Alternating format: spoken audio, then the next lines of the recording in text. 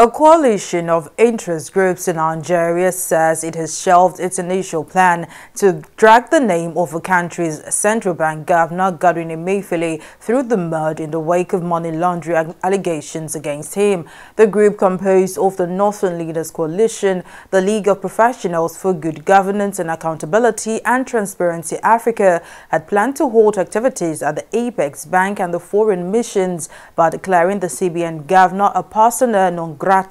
The group was also desirous of inciting the Northern leaders to go against the governor and call for his immediate arrest based on allegations levied against him by the Department of State Services, DSS. However, speaking at a press conference on Monday in Abuja, the spokesperson for the coalition, Benga Gonzalo, tendered an unreserved apology to Emefiele, saying that the allegations are trumped-up charges aimed to sacrifice him for some section of political class, and pledged to work in concert with the central bank governor to ensure that the monetary policies get to grassroots and also for the betterment of all Nigerians.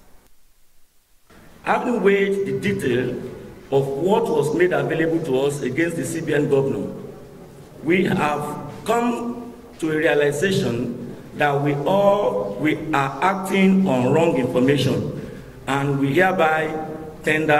our unreserved apology to the CBN governor for getting involved wrongfully and joining forces to call for his arrest and removal from office.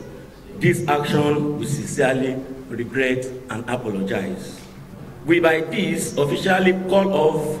and cease all planned actions against the CBN governor and urge other anti-CBN groups to join hands in supporting the creative and dynamic governor of CBN and its policies. This should also serve as notice to places we have written to disregard our request and provide necessary protection for him if the need arises, as we discovered the allegations are trumped-up charges aimed to sacrifice him for some section of political class. All political class is hereby warned to desist from fake news and blackmail as a way to ensure free, fair, and credible election come 2023.